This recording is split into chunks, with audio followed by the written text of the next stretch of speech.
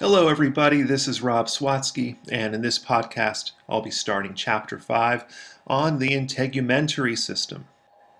The integumentary system is an organ system that covers the external body. It's made up primarily of the skin, but also includes a variety of accessory structures, such as the hair, the various glands, such as oil glands and sweat glands, and the nails, including the fingernails and toenails. The skin is also known as the cutaneous membrane, and it's the largest organ of the body in overall surface area and weight. It covers about 22 square feet of the body surface and weighs about 10 pounds, and it ranges in thickness from very thin, roughly half a millimeter, which is located in the thin skin of the eyelids, to over 4 millimeters thick, which is found on the heels and soles of the foot. The skin consists of two major components, the epidermis and dermis. The epidermis is made up of layers of epithelial tissue, and it's the thinner, most superficial or outermost component of the skin. The dermis is the deeper region that consists of thick concentrations of connective tissue. The hypodermis is a region found below the dermis, hypo of course meaning under or below. The hypodermis is not considered to be a region of the skin. It's also known as the subcutaneous layer or sub-Q layer. It consists primarily of connective tissues such as areolar or loose connective tissue and adipose or fat tissue. The hypodermis acts as a major reservoir for fat deposits and also is highly vascularized, containing large concentrations of blood vessels that supply the dermis of the skin. In this illustration, you can see the relative difference in thicknesses between the superficial epidermis and the dermis, dermis being much thicker and much more diverse in overall tissues and cellular structures. You can see that the dermis is vascularized with its concentration of blood vessels originating from the hypodermis below, the hair follicles, muscle, glandular tissue, and the dense concentration of connective tissues. There is also a diversity of sensory structures found within the skin that are sensitive to temperature and pressure and specialized sensations such as pain and tickle and itch. We can see here in the hypodermis the Pacinian or lamellated corpuscles, which are pressure-sensitive sensory receptors. The integumentary system also carries out a diverse array of functions, including protection, where it's protecting the body from the outside external environment. It plays many roles in regulation, such as the regulation of body temperature. Because of the highly vascularized nature of the integumentary system, it plays a role in blood storage. It's also helping with excretion and absorption of materials. It also plays a big role in sensory input by detecting a variety of cutaneous sensations, such as touch, pressure, and pain. The epidermis is the thinnest, most superficial region of the skin. It's made of layers of keratinized, stratified squamous epithelium. Keratinized means it's reinforced with concentrations of the tough protein keratin. Stratified means it consists of multiple layers. And squamous means that the epithelial cells have a very flat shape. There are 5 main layers or strata of the epidermis that we'll be reviewing in a little bit. The dermis is the thickest, deeper region of the skin that's made up of dense, irregular connective tissue, which contains lots of collagen for strength as well as elastic fibers, which give the skin its ability to stretch and recoil. These protein fibers are woven together to give the skin lots of tensile strength, which means it can be pulled and stretched without damage. The dermis also includes a diverse collection of accessory structures, such as the glands and the hair follicles, nerves, and the blood vessels.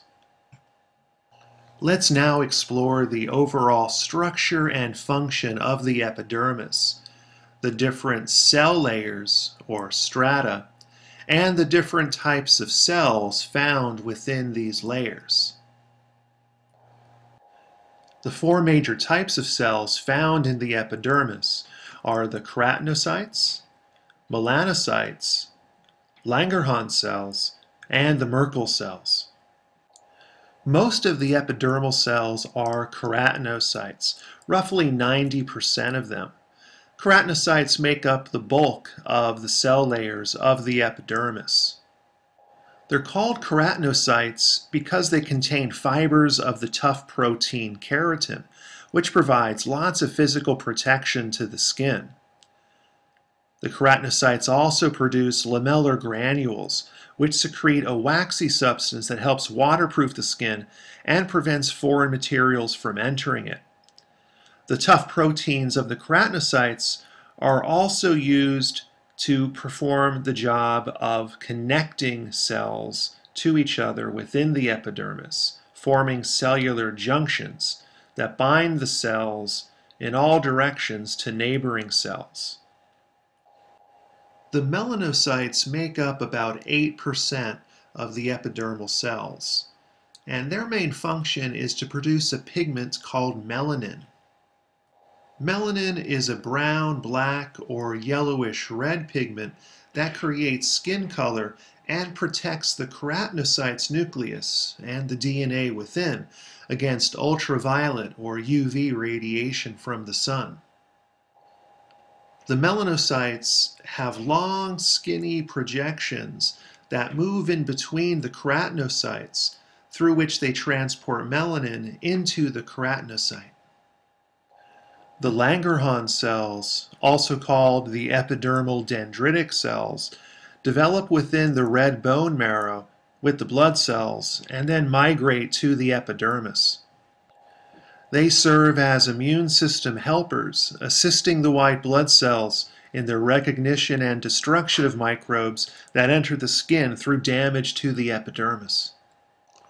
The Merkel cells are found in the deepest layers of the epidermis.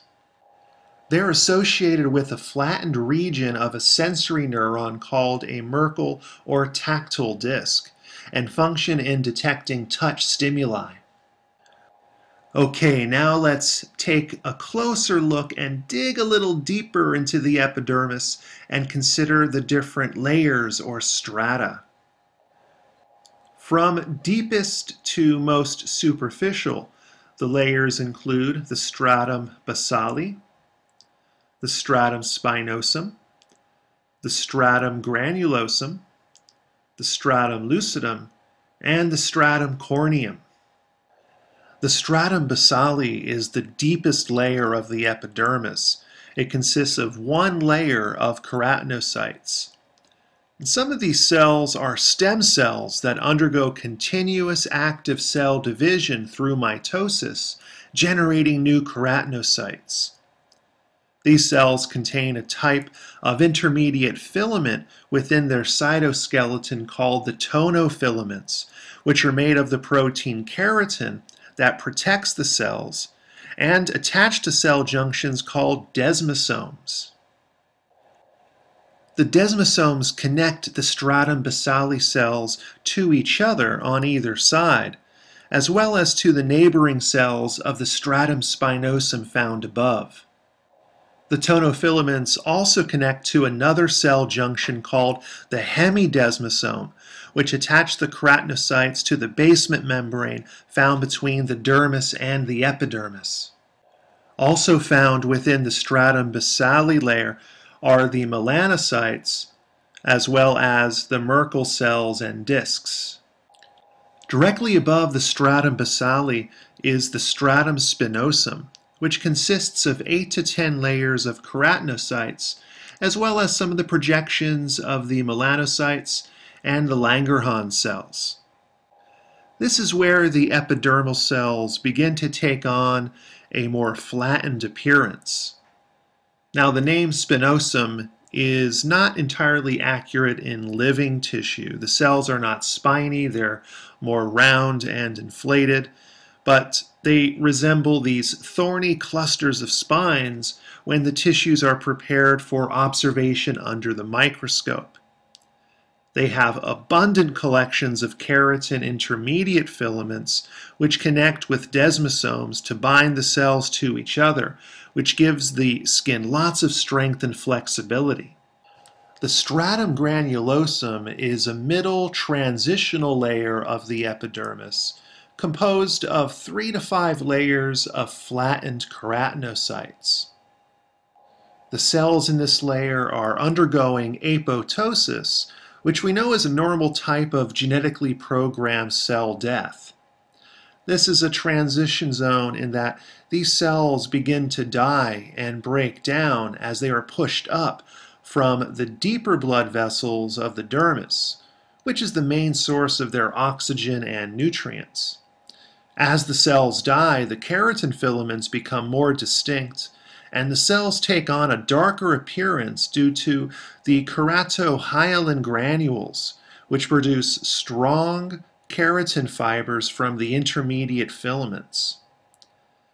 The cells also contain the lamellar granules, which are membrane-bound structures that secrete a lipid-rich product into the gaps between the cells found within these upper layers of the epidermis.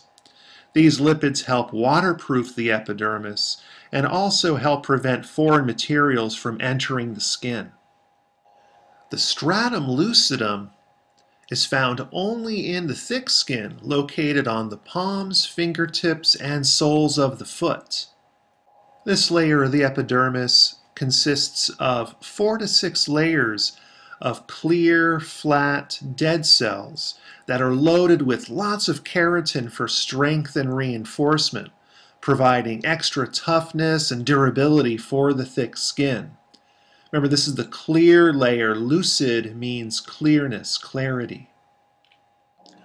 The stratum corneum is the most superficial region of the epidermis and is made up of about 25 to 30 layers of very flat dead cells in most areas of the skin, but can consist of 50 or more layers in the thick skin.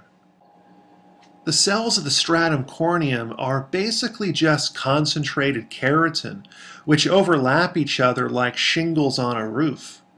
These cells are constantly shed and replaced by cells moving up from the deeper strata. This area offers physical protection from injury, as well as immune defense, helping to protect against bacterial invasion. Too much friction will increase the cell production in this region, leading to the generation of more keratin and the formation of an extra thick deposit called a callus.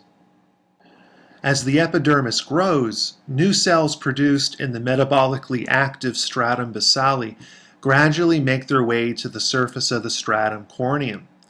Remember, the cells of the stratum basale are closest to the blood vessels of the dermis and are enriched with fresh oxygen and nutrients which they need to undergo their constant cell division through mitosis. The cells build up large deposits of keratin as they journey up through the strata in a process called keratinization, which takes anywhere from 4 to 6 weeks. These keratinized cells die eventually by apoptosis, are shed, and are replaced by freshly keratinized cells coming up from below. The cells of the stratum basale are regulated by various internal and external factors. For example, during injury and loss of epidermal cells, the basale cells will increase their rates of cell division. There are also hormone-like proteins called epidermal growth factors, or EGFs, that help regulate their activity as well.